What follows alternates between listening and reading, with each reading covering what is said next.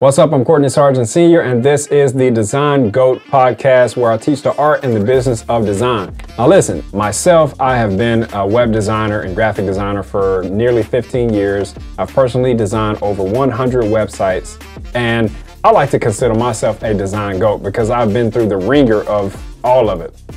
Any and everything that you can imagine to happen in this industry, I have been in there. I've coded. I started out as a web developer. I started out writing code in HTML and JavaScript and CSS. I started out building WordPress themes and templates and plugins from scratch.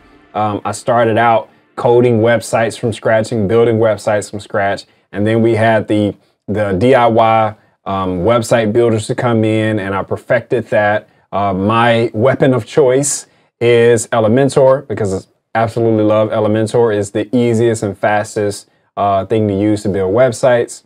I've tried Squarespace, didn't like it. I tried Canva websites, hated it. I tried Shopify. I actually really like Shopify. I like WooCommerce. I like WordPress. I've done it all as a web designer and web developer. I worked in corporate America. I've had my own business, which I currently have my own business as a full-time designer, brand strategist, and web designer. I have an agency called Sargent Branding Firm. You can learn more about it at sargentbranding.com.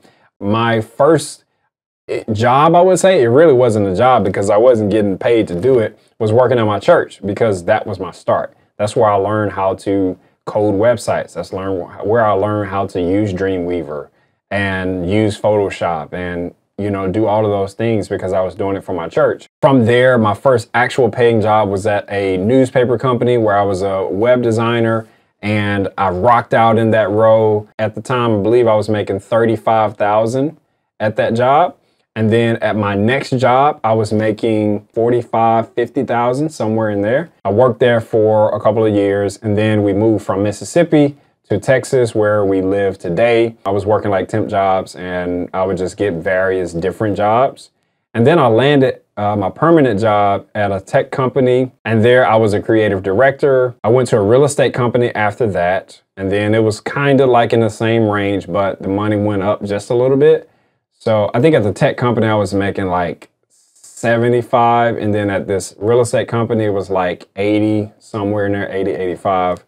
And then after I left that real estate company, because our boss was just so horrible, our senior boss, now my direct supervisor, she was amazing. Best supervisor I ever had. She was the art director. I love her. Nikki, shout out to Nikki if you seeing this. So I left there, and then I went to, I'm skipping a lot because I was actually a full-time entrepreneur in between the tech company and the real estate company. So I did like a year stint of full-time entrepreneurship, got burned out, and I'm like, nope, I gotta go back to corporate America. I tried, this was my second time going full-time. So you know what? I put my pride to the side, and I was struggling. It was tough trying to make ends meet, and so I decided, you know what? I gotta go back to corporate America to have a job, to provide for my family. And that's, the biggest point I really wanna make is that you cannot be prideful, when it comes to money. You have to do what it takes in order to provide for yourself and your family. And so I decided to go back to corporate America, and that's when I went to the real estate company. And from there, I worked probably a year and some change. I went to Frito-Lay, and that was like my dream job. I landed my dream job at Frito-Lay.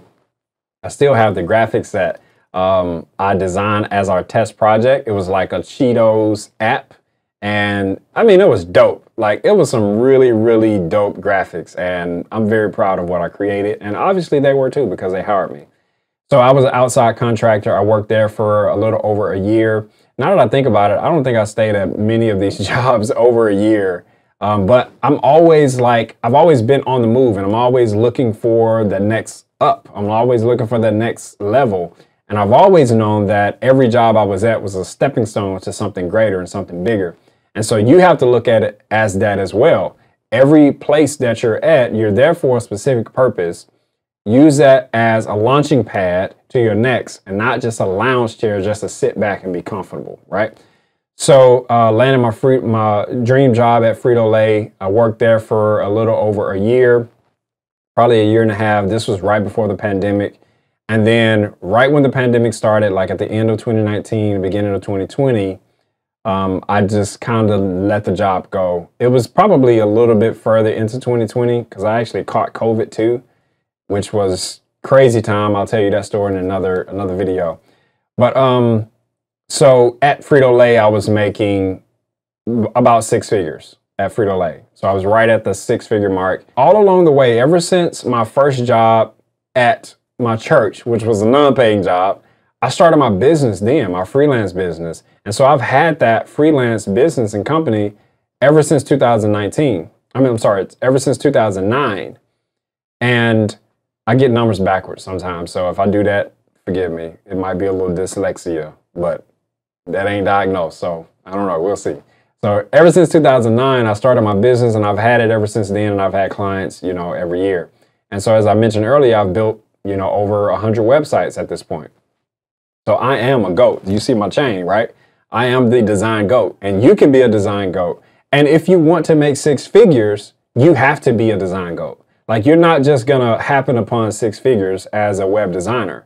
You know, this is a field that there's a lot of opportunity as a web designer, right? There's a lot of opportunity, you know, but you have to know what you're doing. Like, this is not something that you can just, you know, fly by night and call yourself a designer. Now, I know a lot of people that do, but I can guarantee you they ain't making 6 figures. You have to know your craft. You have to put in the time to learn what you do. You can't just, like, I just want to be a web designer because I hear they make a lot of money. No, man, you got to love this shit. Like, this is not just a hobby for me. And this can't be just a hobby for you, because if it is, you're never going to hit the 6-figure mark. I promise you that. It ain't going to happen, because it's going to take a lot of grit and a lot of hustle and a lot of grind and a lot of dedication and a lot of belief. That's the most important thing. It's going to take a lot of belief on your part, because if you believe you can do it, you can do it. I would encourage you at the beginning of this new year to sit down and figure out, how much money do I really need to live my ideal life, my paradise life? Whatever that is, write it down, write down all your expenses, and then write down all the income sources. And then you can really figure out, okay, well, I don't need $100,000 a year. You know, you might find that $80,000 a year is good for you, or 60 or 50,000 is good for you. Again, it just depends on your situation. If you found this video helpful, then just click that little like button and click subscribe on the channel and the bell icon, and you'll get notified when I upload new videos like this. And please leave a review on iTunes, because it helps the show get out there in a big way. All right, until next time, listen, you can be a design GOAT if you believe that you can be. I'm here to help you get there, and you just gotta believe in yourself, man. That is the #1 key to success, period. All right, until next time, let's make it better by going up together. Peace.